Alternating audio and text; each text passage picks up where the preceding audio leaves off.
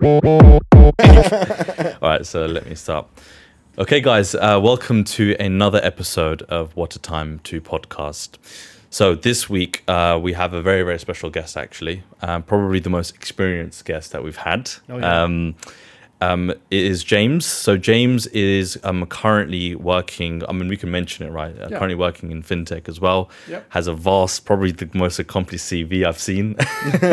But currently is and I think you phrased it, a career coach. Career and mindset transformation coach. There we go. Couldn't have said it better. Yeah. Coming straight from the man, yeah. So, guys, I know we mainly cover, entrepreneurs and people who've had experience in that, but this is something very, very unique. We've wanted to have this on for a very long time, actually. Yes. Like, I've really looked for someone in this space, and luckily Before we found. even started the podcast, we said we need to have a life. I'm not going to say life coach, but someone who's basically all about mindset. 100%. And that's what we want to focus on in the podcast. So we've got probably the most accomplished person for that. James, thank you very much for coming on the podcast. Thank you. Very kind of you. You've had a lot of great guests, so I take that with a great compliment. No, honestly, and it's been, having the conversation as well, we're already learning and covering a few stuff. And I'm sure the guys as well, the audience would love to learn more. Thing about these guys as well, most of them are workers as well, so they really are looking for successful careers. Brilliant. And hopefully this episode is what they can really home into. Yeah. I actually wanted to start off actually talking about yourself. Okay. So we really want to delve into your experiences, because one thing you mentioned as well is anyone can really be a life coach, right? Yeah. But it really takes someone with an experience, and like you said, other mentors which you've learned from, for that knowledge to bring forward. And speaking on the phone as well, how you got into this space is really interesting, because you've been essentially a mentor and coach all your life in your career. You really progressed through finance. I think 20 years of experience in total, right? Yeah, and some more.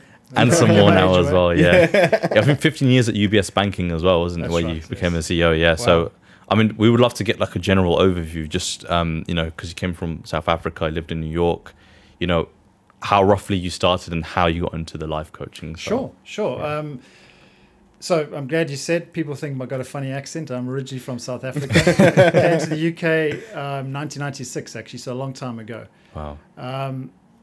So look, I followed a standard 3-year degree in business in South Africa, economics, business administration and marketing, but really trained to be an accountant. So once I didn't complete the full accountancy because I just really wanted to get out there. So I did the articles, came over to the UK and started working at a consulting company as in the accounting area. So it wasn't even called Accenture then, it was Anderson Consulting. So I'm really aging myself. Wow. Did that for 2 years, and then all my friends were in banking. So I thought, what's all this banking about? They seem to be, doing pretty well. So that's how I ended up getting into banking. It was really, I saw my friends doing it and I thought, let me give it a try. Yeah. Obviously, in the finance department. So I had experience in the finance department.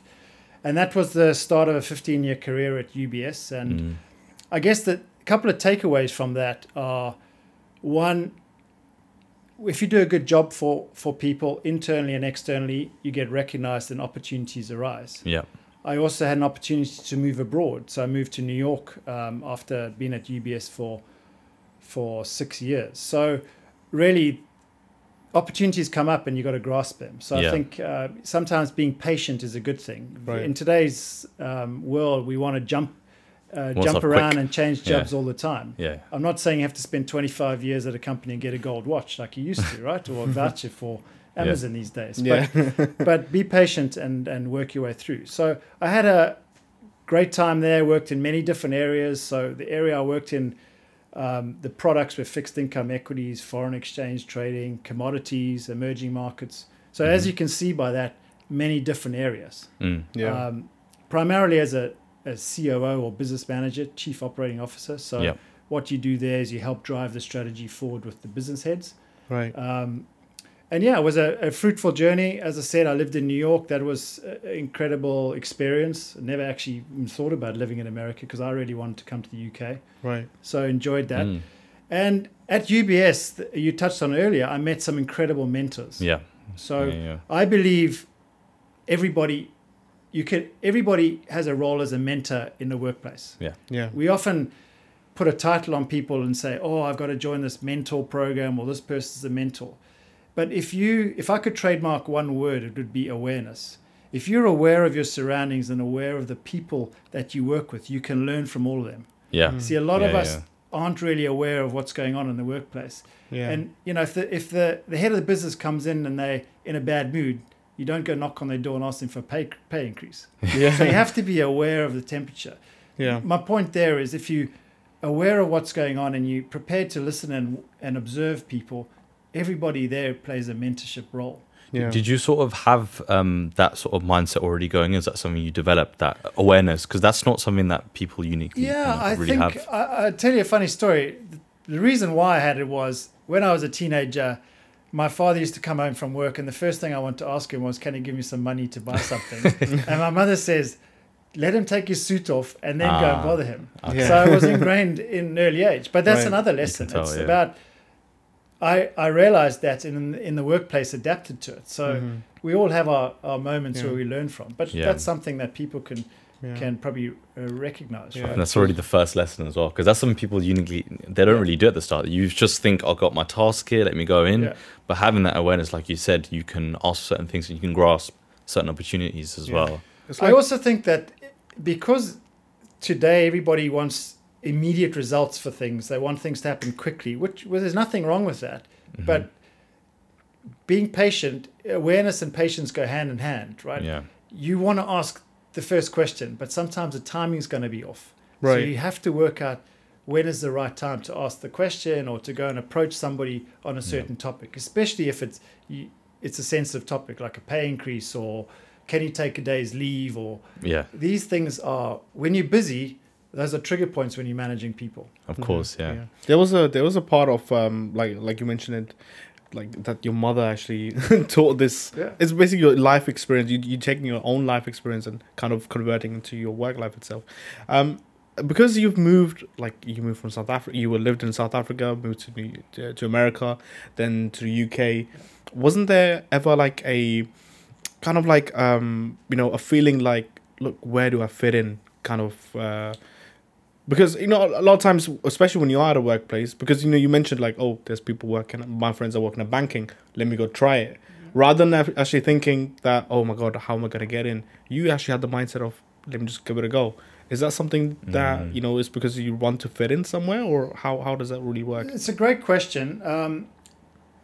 I stuck to my basics. So my basics were, at the time, I knew finance. So there's always a route in roles in basics. Often what happens is we want to jump roles, but we want to go from, I want to be a salesperson when actually you're a good operations person. Yeah. Right. Those are the examples. Or you could have different examples in different industries. Yeah. So often a way to get into an industry is to use your basics and then work your way in, as opposed to trying to jump in. And often when I'm coaching people, they want to change industries straight away, which is great, but sometimes there's a stepping stone to get there. Yeah. And we forget that. 100%. It's like we mentioned, you got to build a house a brick at a time. Yeah. Take those small steps and you'll get to your destination. Agreed. Yeah. So just touching back on the career. So I was fortunate I met a lot of had a lot of good mentors, as well as observing the people around me. Yeah. And I tell you, I'll never say a bad word about that company because I learned so much. Yeah. They really cared about their staff, and it was a good environment. And I believe everybody worked together as a team, right? Collaboration. After 15 years there, I moved on to another bank, which was a great place to work as well. I was challenged in different roles there. So from a personal perspective, I learned a lot. And yeah, I've worked in a couple of different industries. Currently, I'm moved into fintech. So Yeah.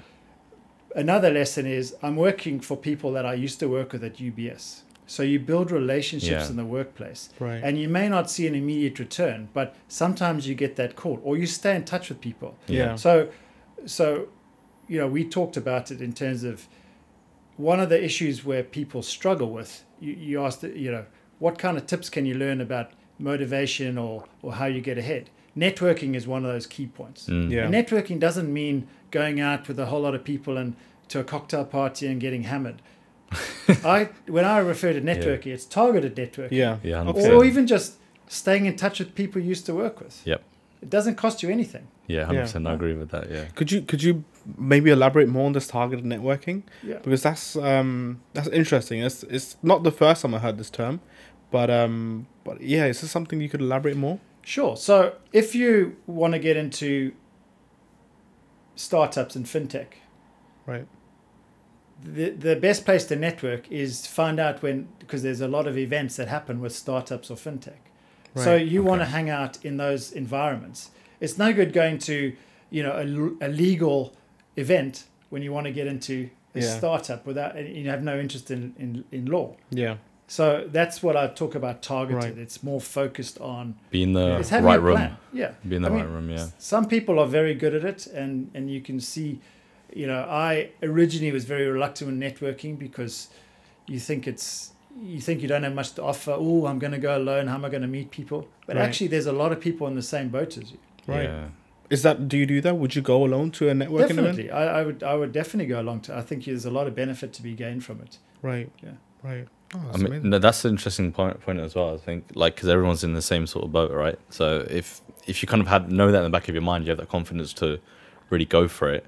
I mean, because the thing is, your life, especially your career, is very, very interesting because you strike me as a person who goes out there, aware of things, learn from different people.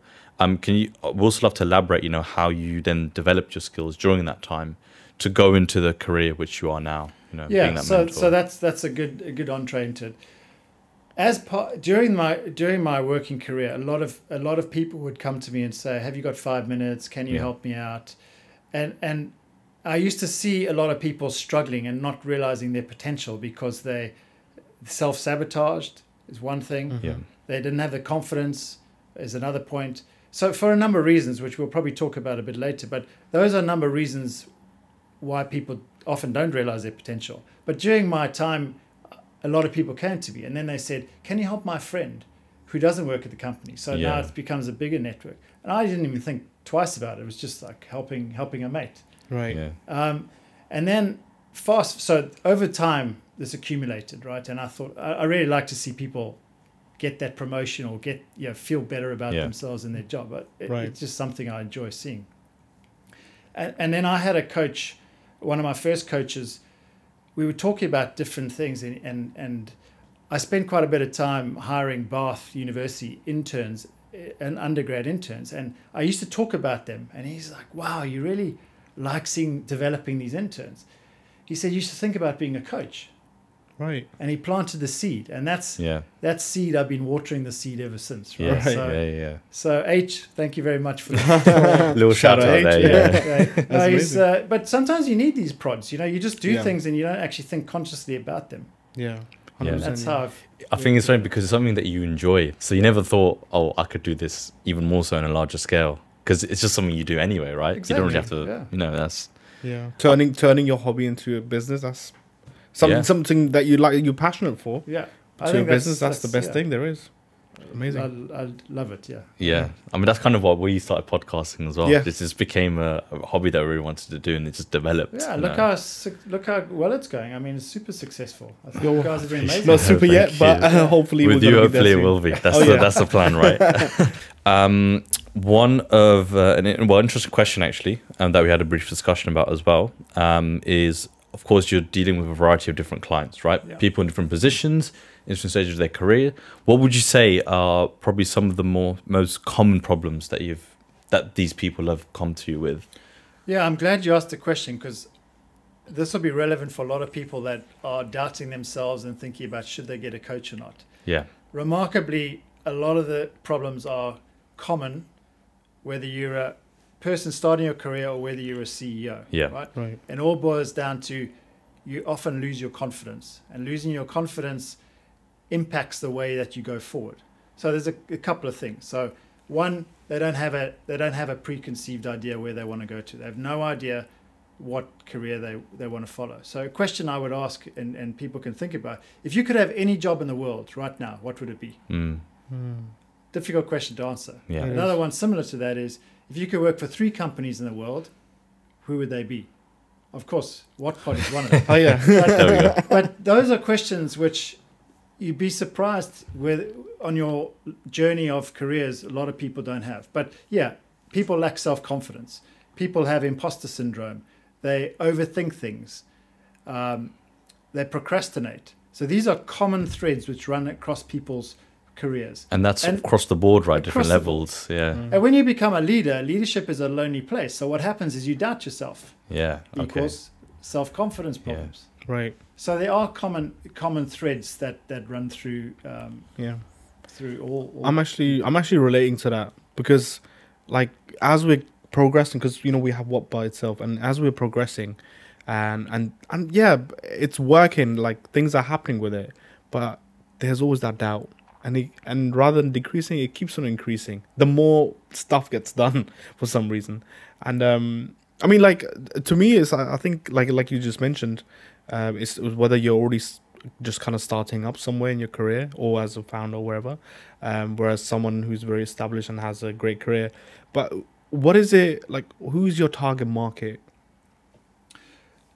I'm glad you asked that because it's something that we always try and find out. What's our niche, right? Yeah. And when I first started, I thought, okay, I want to be a mindset and performance coach. So mindset, the reason for that, if you change your mindset, you can change your life. So I still believe in that. And that goes for whether you're in business, in your personal life, in sport, whatever. Your mindset is everything. What I've found is that I have a lot of people coming to me for career coaching. Yeah. And maybe it's because of my background, or I'm not exactly sure what the magnet is that's attracting them, but a lot of people are coming for career and also life coaching. So again, those problems I mentioned, imposter syndrome, overthinking, lack of confidence, they could be life issues or they could be career issues. Right. Right? Yeah. A question for you. I know it's your podcast, but if you could have any podcast guest, who would it be? I think James Edwards. I think we already have him, exactly. Yeah. Any guess? I think name just popped in my mind, and it was Jordan Peterson. Okay. Would The love reason to I have asked Jordan was Peterson. because of my question. If you could have any job in the world, what would it be? In your case, it's if you could have any guest, who would it be? Yeah. Why Yeah. not, right? Yeah, exactly. Why Yeah. not? I mean, it is our aim to grow this so much that eventually that we will be able to get. Stephen Bartlett, I was going Steve- I thought you would say. Oh, that would be that would be way too amazing. Yeah. Actually, you know what? He I only does think- podcasts where he's yeah. not a guest. Maybe that's the we need I was to do. going to say, I There think you that's go. probably more Yeah. closer to us as well. Exactly, yeah. that would Anyway, be sorry, quite nice. just turn the tables. No, there. That's great. I mean, we're having a conversation, right? Exactly. That's the beauty of it. Yeah. What is the sorry, I know you was about to say something, but No, it's all good. in terms of what is every time, like, you have let's say someone who has an established career, and you mentioned that they actually have problems which are way more common than us, but the self-doubt, what is the one common thing that I guess you advise on, or you coach them on? There's a couple of things, but one of the key points is it's really they lost touch with where they want to go. So then every move you make, you're doubting yourself. And it's partly because we're all busy. So we become hamster on a wheel, right? Right. It's Friday tomorrow. Then it's Monday. Then it's Friday. And suddenly the year runs away with us. And when you have those moments, you sit back and say, oh, I haven't done half the stuff I wanted to do. I'm not sure where I am. And this is the seed of self-doubt. Yeah. Right. You've been working for 5 years. What's your next step? Where do you want to go? What are your dreams? Do you want to be the CEO of the company? Do you want to set your own business up? Often it is, I want to set my own business up, but I've been doing this now much longer than I expected. Right. And you kind of stuck. People feel like they're stuck. Yeah. So you have to unpack that, slowly work out, get the goals. One of the ways we do it is, I know it's goal season, January. Everybody's crazy about New Year's resolutions and goals, Yeah. but talking about where do you want to go at the end of 2023, and people will say, okay, I want to lose weight or do this or do that and put a number on it. I bring it back to the next 3 months, because 1 year out is a long time, Yes, Yeah. it is. and you have to make smaller steps and take Yeah. smaller steps. Right. 100%. Would you say that's one of the key, almost like mental exercises to do? Here's the goal, let's break it down. And would you say that's probably the main thing that people could take away in the audience as well, to get direction in life? Yeah. How do you climb Mount Everest? You have to go one step at a time, right? Yeah. But you're not going to... So Mount Everest is your goal at the end of the year. You probably have to scale some smaller peaks to get there. Right? Yeah. And you run a marathon, let's say, something that's more tangible. People want to run a marathon. But you've got to run that 5K first. So you bring it back to smaller steps and you work on those, start achieving those goals, you build up confidence. Yeah.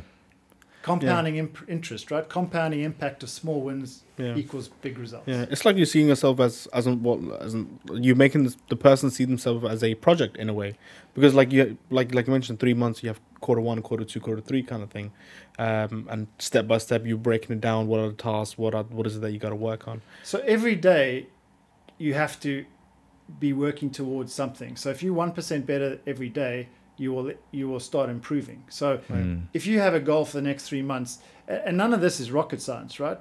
But we get bored of basics and bored of being consistent, right? That's why people fail. Yeah. I was listening to a podcast myself, actually. I think it was Ed Milet or one of them, and he had the coach, Kobe Bryant's old manager on, or coach. Yeah. And Kobe Bryant used to do basic exercises, and his coach was like, "You're one of the greatest in the world. Why are you doing that?" And he said, "The reason I am the best, confidence, is because I don't get bored of the basics." Yeah. Right. And that resonated with me. And it's the same when you talk about getting your goals, right? Break it down into small steps every day. You got to have a game plan, an action plan. So yes, a project plan. Yeah, yeah. It's like Bruce Lee said, I'm not scared of the person who has learned 10,000 kicks. I'm scared of the person who's learned this one kick 10,000 times. Yeah. Exactly. It's the same. Exactly. But none of us are really prepared to do that, right? Because we get bored of it. I think it's interesting as well, because when you are really, really good at the basics, your confidence grows. Because a lot of times when you're trying the fancy stuff, it comes from a place of insecurity, really. Yeah. Because you're not really doing the basics. In the back of mind, you're like, well, I actually can't do this part, you know, if we get asked to do it. Yeah. But that's a great thing for confidence as well. I mean, I actually wanted to go down a different route as well. Sure. But one of the things that I read your website as well, and you mentioned accountability. I know it's a similar theme, but I think a lot of people struggle to be self-reflective and to be accountable for their own careers. What's one common theme, maybe a story that you've had, and what's one thing that you would recommend for people to be more accountable? So for me, accountability is the single most important thing, right? Because I was actually talking to a client today, and I said, okay, they want to go to gym, bring daily habits, go to the gym 5 times in a week, right? Right. So if I don't follow up and they're not accountable, so my DNA as a coach is 2 things, right? I work with you, and I hold you accountable. And what that means is, so now he's going to go to the gym 5 times a week. He's going to get a text from me on the 3rd day to say, how's it going?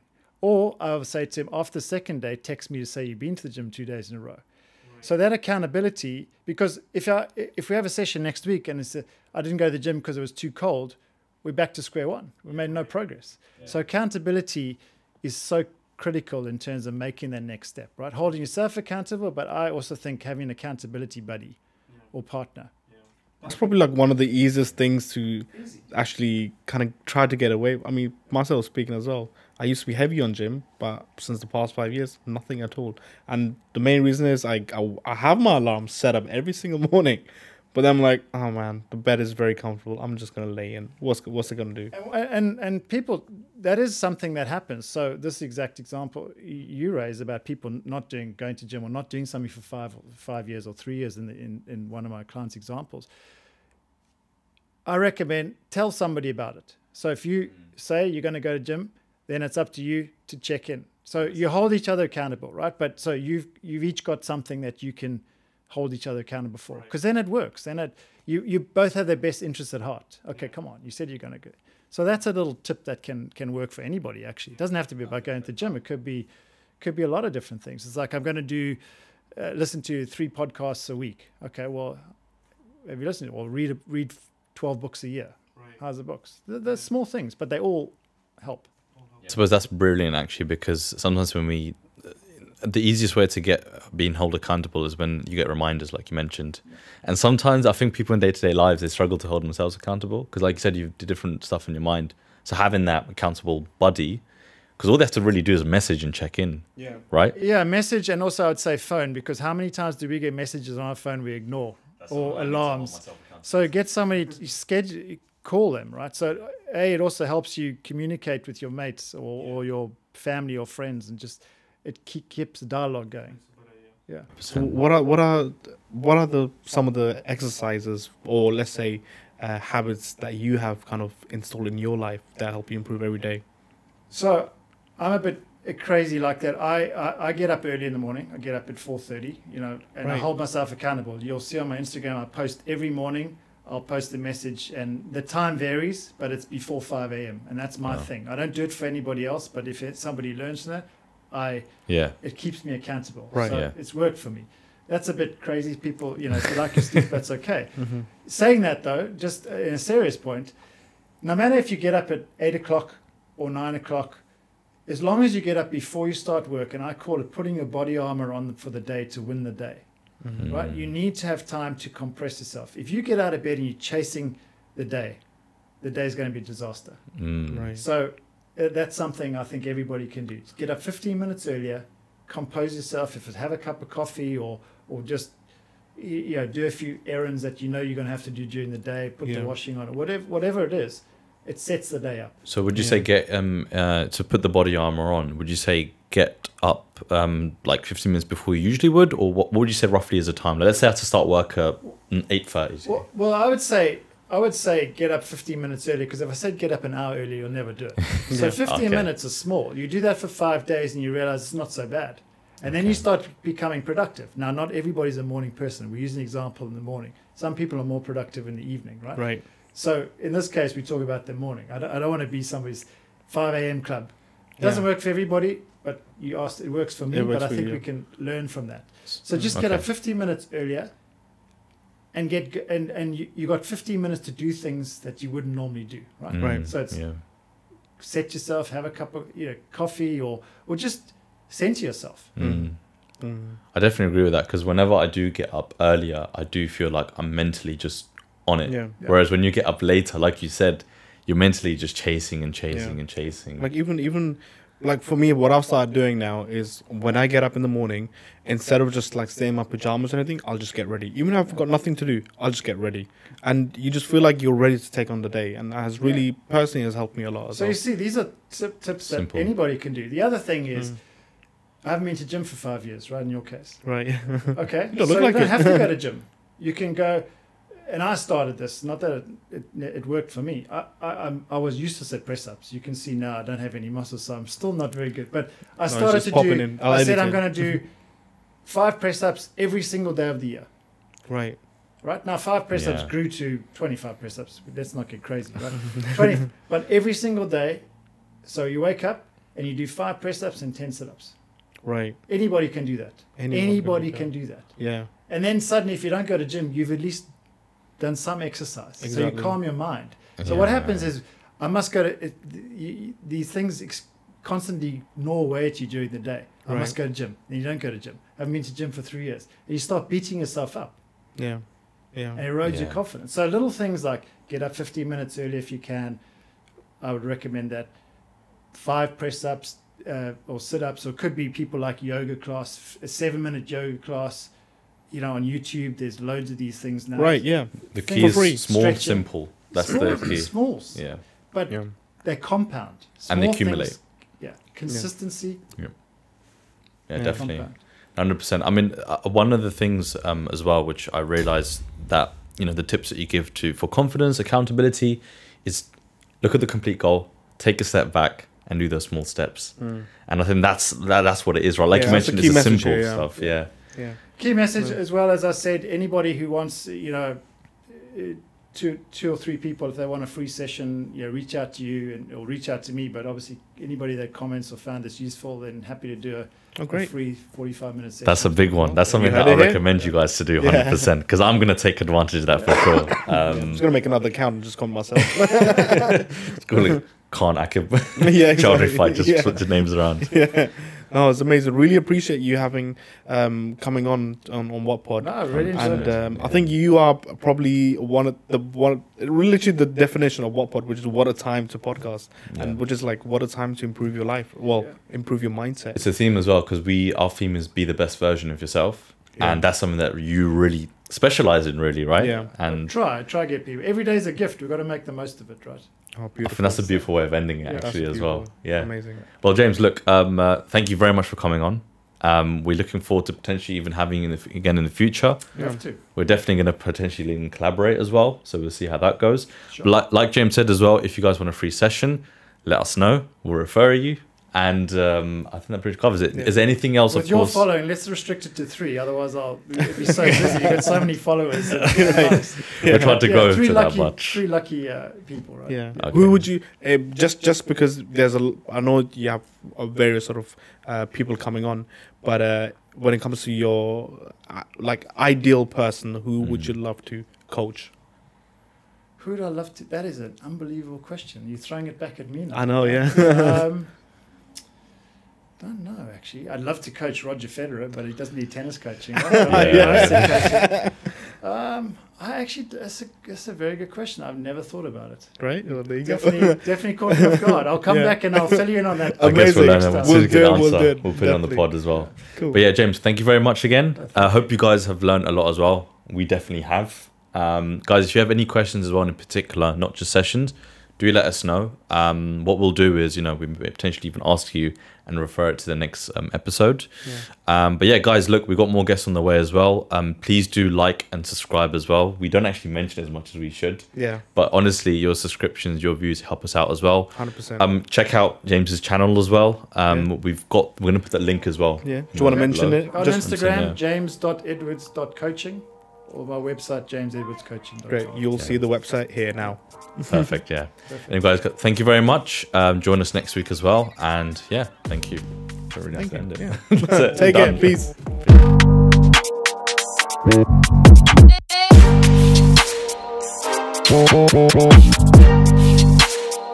WATTBA